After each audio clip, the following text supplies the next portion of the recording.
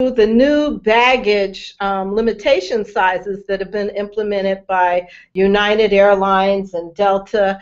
They're requiring that luggage be 14 inches wide, which most manufacturers make standard size 15 inches wide. So your carry-on may not be a carry-on.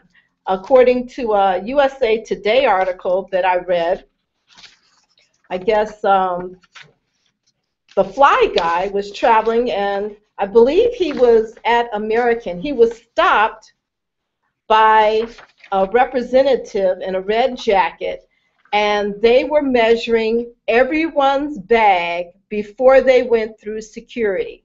And his normal carry-on bag, which is 15 inches wide, is now not considered a carry-on. It is 14 inches. He had to go back to the check-in counter where there was a very long line to check his carry-on bag. And he said he almost missed his flight. And he is a regular traveler.